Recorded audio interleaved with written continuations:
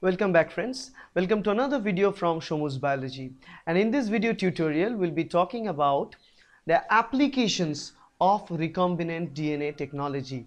So we're talking about recombinant DNA technology and the applications of that. We've been talking about recombinant technology for a long time. We talked about all the basics of recombinant DNA technology, which involves cloning. And we talked about gene cloning, how DNA cloning is done, about the vectors, about the different types of gene libraries like genomic DNA libraries or cDNA libraries and all the stuff.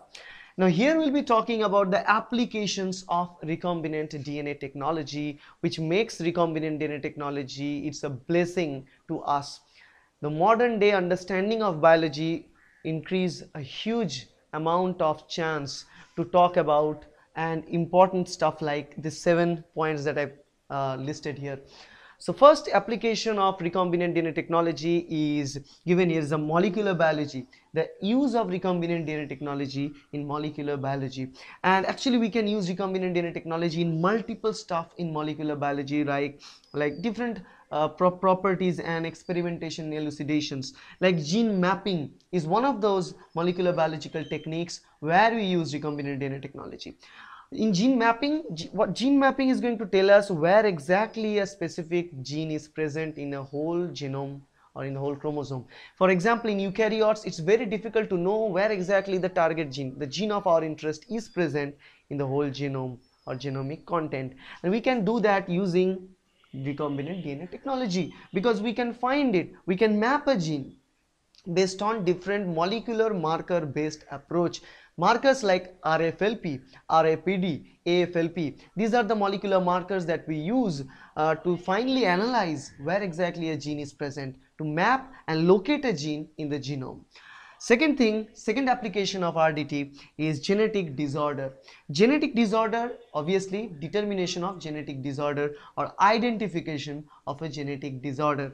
In most of the cases, what we do in this case, we design DNA probes. We design DNA probes tagged with immunofluorescence, or we can tag with any fluorescent dye, and we can use this probe to find out any genetically disordered region of the body.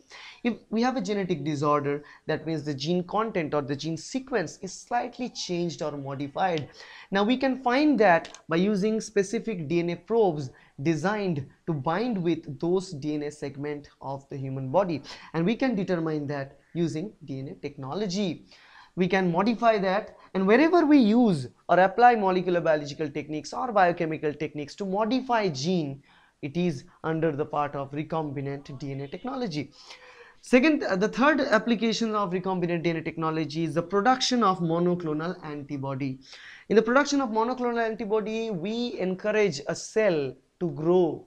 We encourage a hybrid cell to grow where we fuse two different types of cells, and that hybrid cell will start creating more and more specific epitope containing antibody, which is very much specific to bind with only one type of antigen or antigenic determinants. And this monoclonal antibody opens up a new array of biological science in the modern era, because this monoclonal antibody can be used as molecular probe, as immunological probe to find out proteins, protein-protein interactions, cell signaling pathways.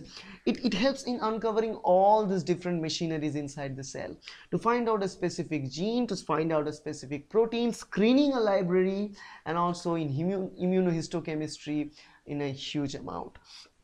Fourth applications of recombinant DNA technology, this is the gene therapy. We can use recombinant DNA technology for gene therapy purposes. In the gene therapy, what we do, let's say we have a gene, we have a DNA which is faulty.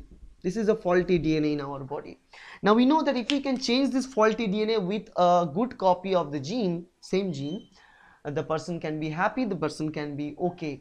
So what we do is substitute this faulty copy by cutting it out and replacing this region with a better copy of that same gene, which we insert from outside.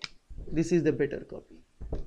So this thing can be achieved using recombinant DNA technology, because we need to cleave that DNA out and place a new better DNA inside that region. recombinant DNA technology. Again, fifth one is the DNA fingerprinting, which is itself a blessing to humankind. Human DNA fingerprinting is hugely important for analysis of paternity as well as to identify forensic conditions, where a sample of DNA can tell and reveal about the crime victim of the criminal, and differentiation between the criminal and the victim DNA. It's a blessing, it's an important thing, not only for the forensic applications and paternity, but also it is used for identification of person, and that's very very important, because like every one of us have a different set of DNA and their genetic makeup, so we can find the DNA or genetic makeup of different persons using this DNA fingerprinting. That means if you run the fingerprinting of you, we have a separate set of list of results, different types of banding patterns. Now if I run it for my case, we have a separate set. So just like the fingerprint, which is varied for person to person, their genetic content also varies, and that helps us to identify that person. Sixth application of RDT is production of vaccines. There are different types of vaccines that can be produced. Vaccines, that most of the cases are nothing but the attenuated or killed version of that same infective agent. If we add an unharmed,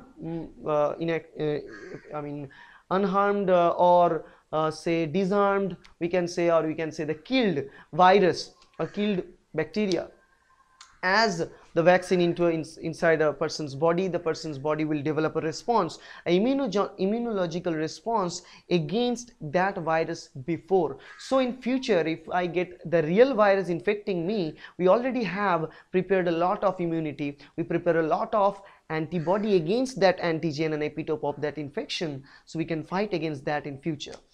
That's how we can produce vaccines. So we use recombinant DNA technology to produce what is called DNA vaccines, because the vaccines are of different types that I've told you. Like the vaccines can be heat attenuated, live attenuated vaccines. That means the virus is alive but it is attenuated. That means its functionality is slightly destabilized so that it cannot harm us but still can develop an immunogenic response.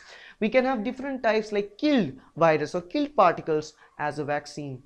Like the fragments of bacterial cell, like bacterial flagella, can act as the antigen to develop immunogenic response. On the other hand, we can produce a DNA vaccine, where we take the element, the sample of the bacterial DNA, we cleave it, we take that DNA and use that DNA and put it into a vector, amplify it in cloning, and then we can add it as a vaccine. We deliver it inside our body so that DNA is recognized by our body as foreign, and our body creates an immunogenic response against it. Seventh application of recombinant DNA technology, that is pharmaceutical productions. So production of pharmaceutical products like insulin is a big example of why we use and choose molecular cloning and why it is so important, because we already talked about the insulin, how we clone insulin gene. So that's how we talked about the insulin gene cloning and stuff we do with recombinant DNA technology. We recombine specific insulin target gene with the vector DNA, and once it's combined with the vector, it's now active, it can go and it will involve and it will develop in multiple amount and huge amount of insulins in very few amount of time. Because earlier days, what happens, insulin used to extracted from cow pancreatic cells, because cow pancreatic cells also produce insulin like human pancreatic cells. But the problem was, if the cow is infected, the insulin that is produced by the cow is also have some problem. So if we inject that in our body, it will create definitely problems. So we don't want that. So to minimize that, for example, a cow can have bovine serum encephalopathy. So in those cases, it can create harms to a human if we inject that. So we want a fresh copy without involvement of anything. So we rely on recombinant DNA technology, insulin. That acts as a blessing, and we can produce huge content of insulin very, very fast using the cloning as well as the expression vector in this purpose.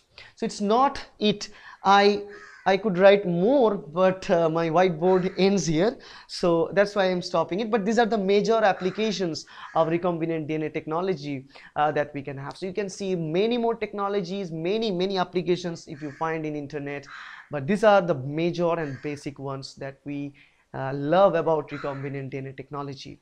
So if you like this series of recombinant DNA technology videos, and by the way, if you don't see my earlier videos, please watch them. There are the links in the description. Just click it and watch it. Just like this, you will also like those videos. And if you like this whole series, please hit the like button that's here, as well as on the bottom, as well as at this side, everywhere. Just click this, and to get more and more videos like that, subscribe, as well as hit the like button to my channel, because it helps me growing, and it helps me making more and more videos for you guys. Thank you.